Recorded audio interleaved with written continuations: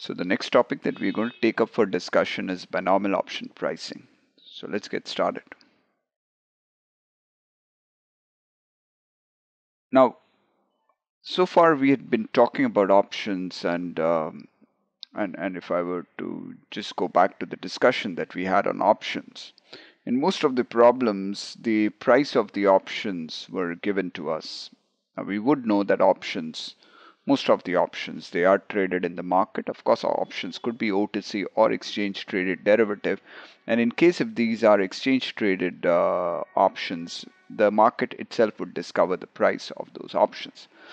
But I think uh, we need to know the logic that goes behind option valuation. So even if an option trader comes up with an option price, on what basis does he go about setting up or quoting a price for the option? How would you figure out what should be the fair price of the option? And the term when I use the term option price, that could as very well be used interchangeably with the term option premium. So let there be no confusion. Don't confuse strike price of the option with the option price. When we use the term option price, that's equivalent to option premium, that's equivalent to option value. All right, one would like to believe that if the option is getting priced correctly, then the option value would be equal to option price. So what are we talking about here? We will take up the binomial approach to the valuation of options. We would see how to go about valuing options with the help of the binomial approach. I believe this approach is going to be discussed in greater detail once you progress to level 2 of CFA. But then here you would get initiated to it, and at a very basic level, you need to be familiar with this approach. So, since it's a binomial approach, the assumptions would be that time moves in discrete increments. We all know that binomial by itself is a discrete distribution. So we would have periods over which we would allow the underlying asset prices to move up and to move down. All right, so we are in the course of setting up scenarios. So let's say, for example, if I take the stock price to be 100, and over the next 1 year, if I argue that it could either go up to 125 or come down to 80, then this one period is being taken as a discrete unit of time. All right. And so when we would try to value an option where the underlying is this particular stock, uh, based on the binomial approach, over one period, then it would be termed as the one-step binomial model. Okay, or one period or one-step binomial model. So under the given model, the current price of the asset would be allowed to move up or to move down. And normally I would allude this to up state and this to be the down state. All right. So let's see. So the one period binomial model, if I were just to continue my example, let's say where we have a stock which could either go up to 125 or could come down to $80. So both are quoted in dollars. So this is a stock, and over one period. And I'm interested in valuing a call of with the underlying is this stock and the strike price is 100. All right, I want to know the value of this call. This is unknown to me, and this is what I would want to figure out. Now we've taken the strike price to be 100. It could have been something else.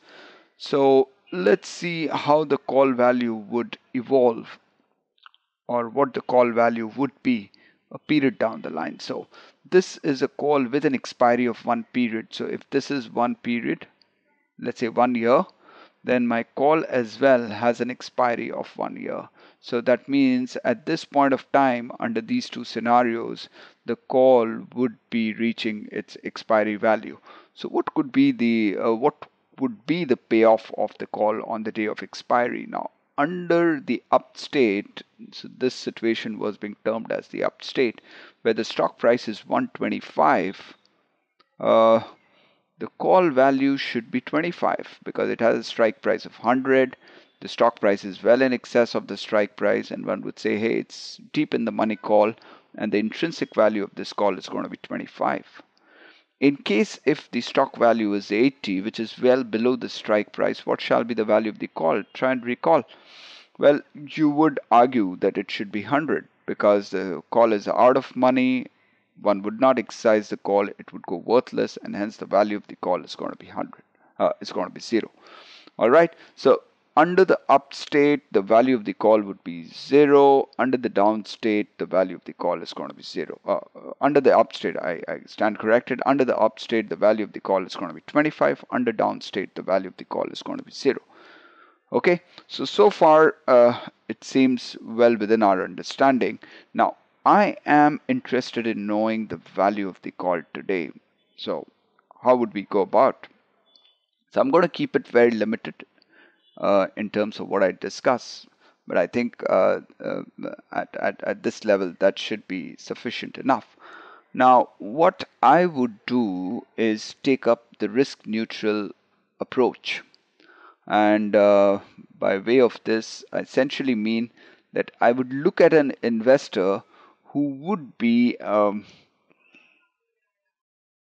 indifferent to risk, and hence the cash flows that the investor would face going forward, he would value them today by discounting it at the risk-free rate. So I repeat, we are going to take the risk-neutral approach, which would mean an investor who's going to be risk-neutral, and which would mean that the risky cash flows as well would get discounted at the risk-free rate. So in case if I were to look at 125.80, now these are two scenarios which the stock going forward could assume. And please remember, these are exclusive scenarios. All right, so if this happens, this would not, and if this happens, this would not. So these are a set of exclusive and exhaustive scenarios. Now, I can figure out what should be the probability of the upside and the probability of the downside. Let's say the risk-free rate has been given as 8%. So let's say the risk-free rate has been given as 8%, and I would take it to be discrete rate.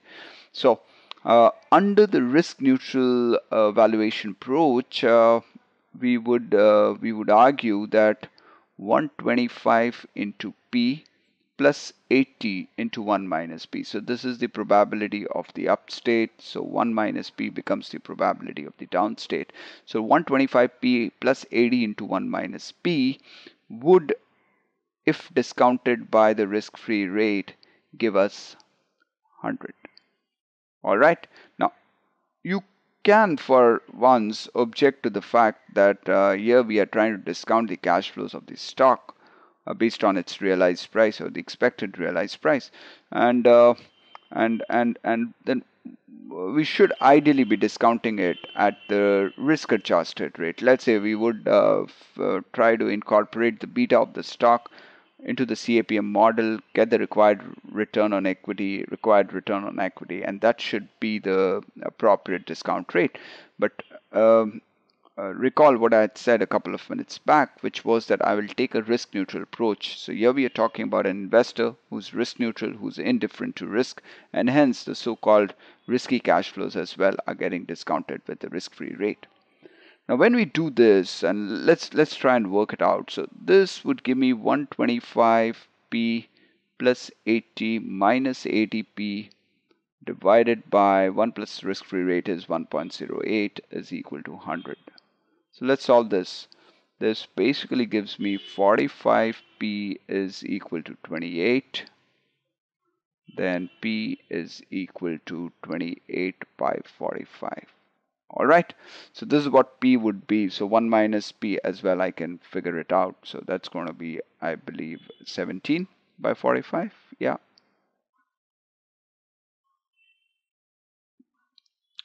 Now, these probabilities are not the natural probabilities. These are not the probabilities of the stock going up to 125 or let's say 17 by 45 is not the probability of stock going down to 80. These probabilities that we've arrived at are known as risk neutral probabilities, and they could be different from the natural probabilities. But uh, keeping my discussion quite limited, let me stop here saying that these risk neutral probabilities are very effective in finding out the valuation of the call. Now we got P as 28 by 45, so I might want to take 28 by 45 as the probability of the upstate and 17 by 45 as the probability of the downstate. Now let me just go ahead and value the call.